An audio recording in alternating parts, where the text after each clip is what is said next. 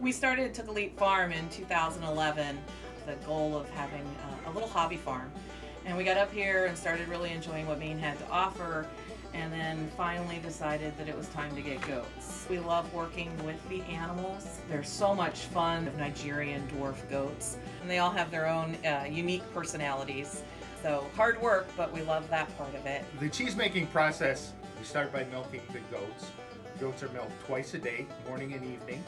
The milk is collected and cooled, it's pasteurized. After that, the milk is mixed with rennet, and that turns it into a jello type consistency. So we purchased a restaurant, which gives us the unique benefit of being able to feature not only our cheese there, but products produced by other local farmers. Farm to Table lets us take advantage of all of the local produce here in the county and all of the products that are produced in Maine.